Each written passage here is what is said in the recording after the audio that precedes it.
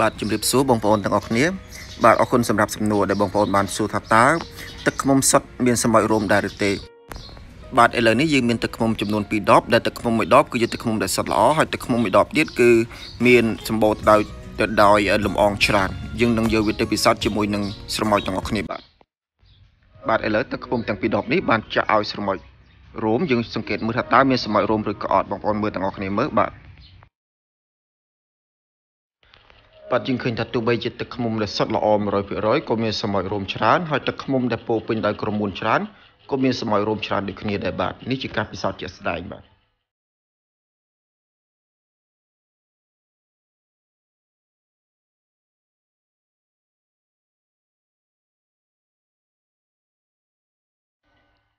ទនៅពេលដែលយើងទុកយូរបន្តិចទៅឃើញថាស្រមោចកាន់តែមកច្រើនឡើងបងប្អូនអាចសង្កេតមើលជាមួយខ្ញុំណាឃើញទេបាទគឺស្រមោចមកច្រើនឡើងតែម្ដងបាទនេះជាការពិសោធន៍ទឹកឃ្មុំជាមួយនឹងស្រមោចក្រហមឥឡូវនេះយើងទៅរកមើលប្រភេទនៃស្រមោចផ្សេងទៀតយើងមាននេះជាប្រភេទស្រមោចខ្មៅ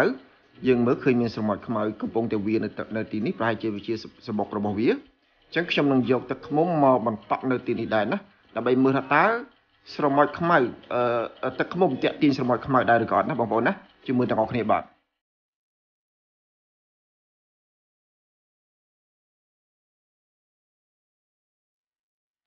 ឥឡូវយើងចាប់ផ្ដើមសង្កេតមើលទាំងអស់គ្នាបងប្អូនណាយើងឃើញថាឥឡូវនេះមានស្រមោចចាប់ផ្ដើមមករោមមួយហើយបាទឃើញបងប្អូនឃើញហើយខាងទឹកឃ្មុំដែលសម្បូរដោយក្រមួនមានស្រមោច3ក្បាលហើយ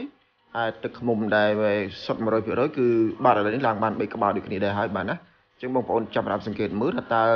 វាមានភាពតាក់ទាញស្រមោចប៉ុណ្ណាណាបាទឥឡូវនេះយើងឃើញថាទឹកស្រមោចចាប់ផ្ដើមមកទៀតហើយបាទមកជាបន្តហើយបងប្អូនណា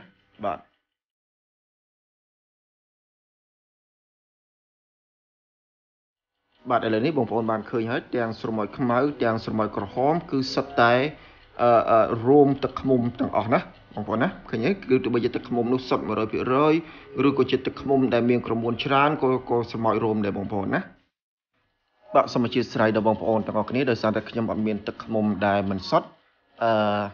យើងមិនអាចដឹងថាតើទឹកឃ្មុំមិនសុទ្ធត្រូវបានស្រមោចរោមឬក៏អត់ប៉ុន្តែនៅទីនេះយើងមានស្ករឥឡូវនេះអញ្ចឹងខ្ញុំនឹងធ្វើការពិសោធន៍ដោយដាក់ស្ករម្ដងណាថាតើបើសិនបើយើងពិសោធន៍ជាមួយនឹងទឹកឃ្មុំហើយនឹងស្ករតើស្រមោចរោមមួយណាច្រើនជាង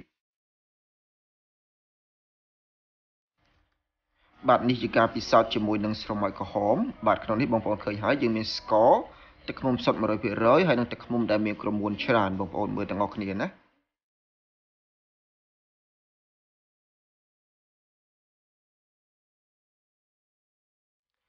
ចំណែកខាងនេះវិញគឺជាការពិសោធន៍ជាមួយនឹងស្រមោចខ្មៅណាបងប្អូនណាឥឡូវបងប្អូនចាំមើលខ្ញុំនឹងបន្ថែមស្ករចូលនៅទីនេះណា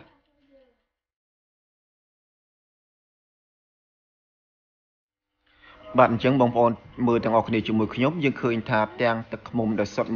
100% ទាំងទឹកឃ្មុំដែលមានក្រមួនច្រើនទាំងស្ករគឺសុទ្ធតែមានស្រមោចរោមទាំងអស់ណាអញ្ចឹងឃើញតែស្រមោចមករោមហើយប៉ុន្តែឥឡូវនេះយើងទុកវាចោលមួយរយៈសិន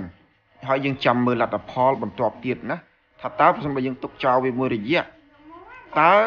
សភាពនៃការរោមរបស់ស្រមោចចំពោះឬក៏សភាពនៃការតាក់ទាញរបស់ស្រមោចណាចំពោះស្ក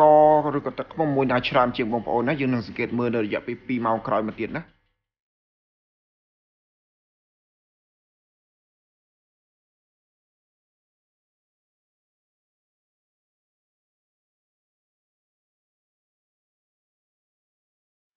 បន្ទាប់ពីទុកចោលមួយរយៈប្រហែលជា2ម៉ោងយើងត្រឡប់មកមើលវិញទាំងអស់គ្នាបងប្អូនទាំងអស់គ្នាអាចសង្កេតមើលជាមួយខ្ញុំទាំងអស់គ្នាឃើញណាឃើញថាជារឿងចម្លែកបងប្អូនណាឃើញថាស្រមោចគឺរួមតែទឹកឃ្មុំទេទោះបីជាទឹកឃ្មុំនោះសុទ្ធ 100% ឬក៏ក្រមួនច្រើនក៏ដោយវារួមតែទឹកឃ្មុំនេះបងប្អូនអាចសង្កេតមើលទៅចំណែកឯស្ករវិញគឺសឹងតែមិនមានស្រមោចរោមតែម្ដងបងប្អូនណាដូចនេះជាចុងក្រោយយើងឃើញថាការដែលយល់ឃើញថាទឹកឃ្មុំសុទ្ធស្រមោចមិនរោមនោះពិតជាការយល់ច្រឡំណាវាមិនមែនជាការពិតទេបងប្អូនណាសូមអរគុណសម្រាប់ការទស្សនានៅវីដេអូនេះសូមបងប្អូនចុច Subscribe នៅ Channel របស់ខ្ញុំដើម្បីបន្តតាមដាននៅវីដេអូផ្សេងៗទៀតទាក់ទងទៅនឹងការពិសោធន៍ទឹកឃ្មុំជាមួយខ្ញុំណាអរគុណច្រើនបងប្អូនសូមជម្រាបលា